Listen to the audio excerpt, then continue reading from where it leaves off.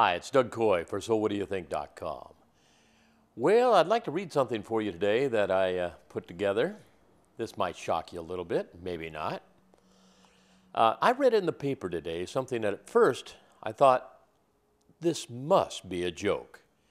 Well, it was not a joke. A developer wants to put up a new apartment building in the area of Vancouver, British Columbia, called Gastown. Gastown is a mix of drug addicts, mentally challenged, rich and poor, and everything in between.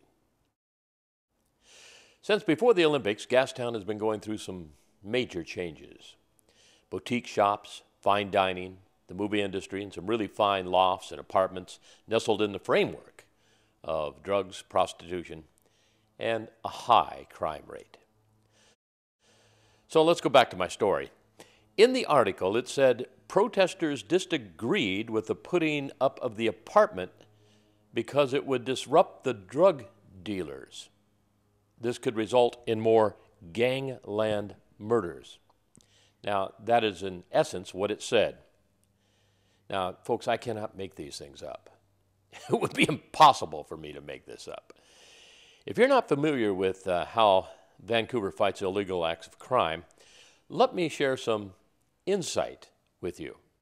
We provide a place for drug addicts to bring their illegal drugs, and with supervision, they are allowed to shoot up, paid for with our tax dollars. Qualified medical people are on hand in case someone overdoses. The good news is, lives have been saved. We have provided for years a free needle exchange program. This cuts down on dirty needles and the diseases that are caused by people using these needles. And I am sure it has saved lives. Again, paid for by our tax dollars. Now, a new program has entered the scene. We provide pipes for those that use cocaine, paid for by our tax dollars. Now, we want to stop the development of a place that will allow families to move into a new apartment complex at a very low cost, and it will bring a better look to the area. The reason we should not allow this complex, according to one person, one protester, the disruption that it would cause